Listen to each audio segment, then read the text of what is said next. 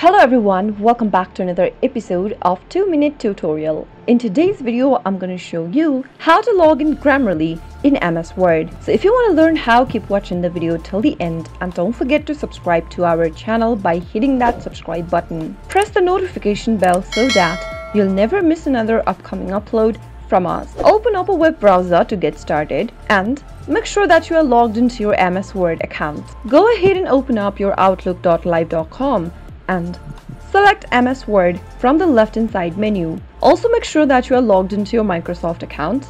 And now open up a project you'd like to work on. Soon after you do that, go and click on the Add-ins button located at the top right, and then inside the pop-up, click on this Add button right next to Grammarly for Microsoft Word. Now, you need to log into your Grammarly account. Click Log into Grammarly. If you don't have an account yet, you can go ahead and start your sign-up process by clicking on I don't have an account and follow through the registration. To sign into an existing account, inside the email text box, type in your email address. After you are done, click on Continue. Soon after the password text box appears, go ahead and type in your correct password for your Grammarly account. You can also log in using your Google account, Facebook, or Apple if you already have an account with one of these services. Finally, click Sign In, and that is how you can easily log into Grammarly in Microsoft Word. That is all for today. I hope the tutorial was helpful to you. If it was, go ahead and give us a thumbs up.